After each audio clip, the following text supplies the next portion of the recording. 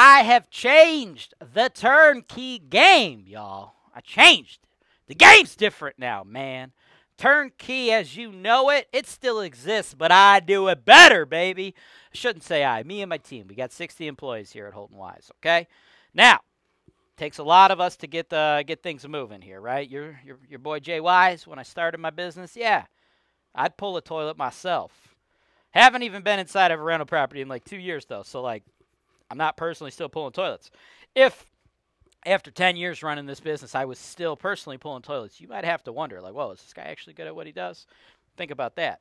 But as a matter of fact, I am good at what I do. And what I do is make sure out-of-state investors like you, out-of-state investors like my dude Mark, don't make mistakes. And my guy Mark saw this duplex, and I'm going to break down for him if it's a good investment or if it's a bad investment. And if it's a good investment and he wants to buy it, my team will manage it. And yes, I do have people on staff to pull them toilets because your boy Jay Wise ain't doing it no more because I'm too busy talking to y'all. This is your show. This is the show where I work for you directly, taking your needs. I'm going through the MLS and I'm trying to find the best possible deal for you guys. Put down 25%. That's the perfect way to buy this. That's why real estate investing is the greatest industry in the world. Welcome to the show, folks. Today's show, as I mentioned, for my man Mark. Mark is interested in buying this duplex. Now, Mark, you're an out-of-state investor and you're interested in the Cleveland market. Why? Because Cleveland's one of the best cash flow markets in the U.S. of A. 3487 West 100th Street, Cleveland, 44111. Been on the market 6 days. Price, $139,900. Now, this is a duplex, and the upstairs is rented for like $700.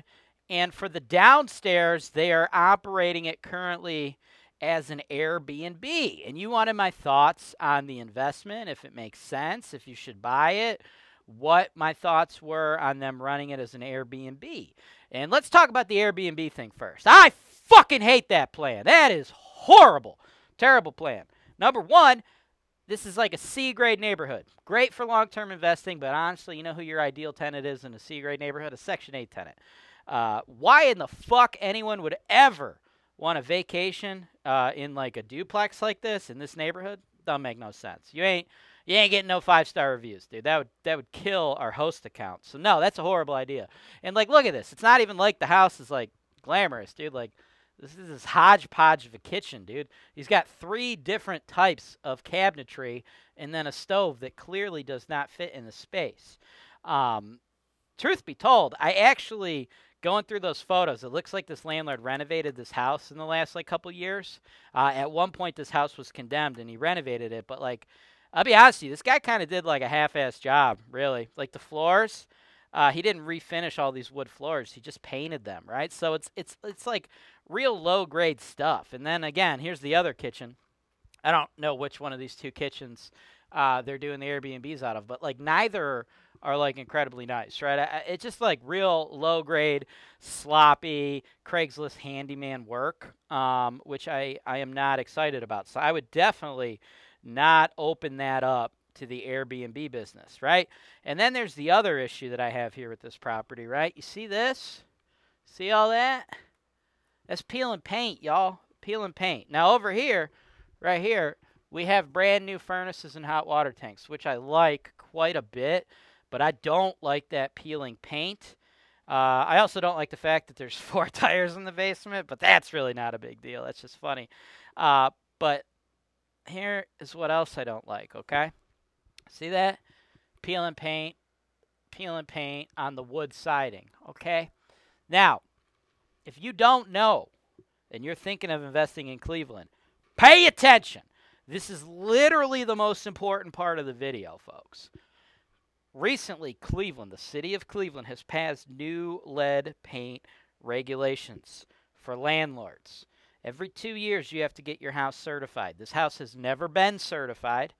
The seller has not gone through the certification process. It's already actually due. This house is out of compliance.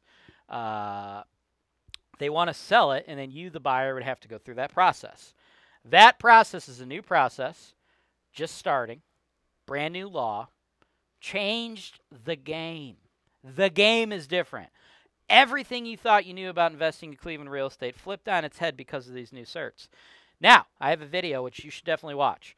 It's about a half-hour long, and I explain the process. If you think it's just a simple process, you would be wrong. It's incredibly cumbersome and very complicated, probably why the seller just wants to sell, doesn't want to deal with it.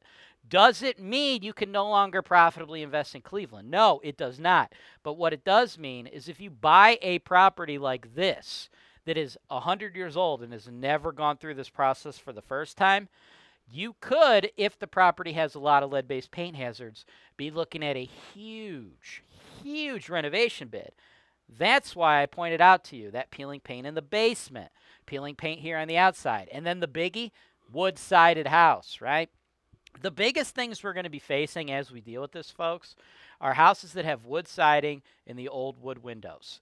More or less, Cleveland needs all these houses to get vinyl sided, and they need all the windows to be replaced to the vinyl windows. Those are the two biggest lead hazard points. So if you're looking at the city of Cleveland properties, folks, and your properties are wood sided and they don't have the new windows, there's going to be some huge costs coming, right? Garage, same thing, same issue, okay? Peel and paint on that garage, okay? So we're going to have potentially some massive lead-based paint costs, which is also why it's important that I spoke to you about how I felt like the landlord currently owns this property did kind of like a half-ass low-grade reno, right? Looks like he cut a lot of corners. So, all that said, does this deal make sense at $139,900? Fuck no! Absolutely the fuck not. No. I might be okay with this deal if we can get it at like 90, okay? Because I think you're having at least 20, maybe 25K in lead work coming up, which this property's out of compliance. That's another thing. Out of compliance. What does that mean, J-Wise? Well, you got one tenant in there. This thing was already supposed to be lead certified. This guy didn't do it. So you know what happens if that tenant doesn't pay rent after you buy it? You go, oh, I'm going to evict you. Nah, motherfucker. Can't evict them. City won't let you evict them until you get it lead compliant, right? So it may cost about 25 or so K to get you lead compliant. Could be more. Again, you'll have to watch the other video where I explain the process of actually getting to the number. It takes a lot of time and effort, right? So again, this would need to be like 90, maybe even 80. 80 or 90, it might make sense. But at 140, dude, this is a loser. This deal would make no sense. And again, I'm also a little butthurt that they're running an Airbnb out of this. Horrible fucking plan. So for you, Mark, no way. Moving on to the next deal. Thanks for watching. Subscribe to HoltonWise TV for more financial information, education, and entertainment.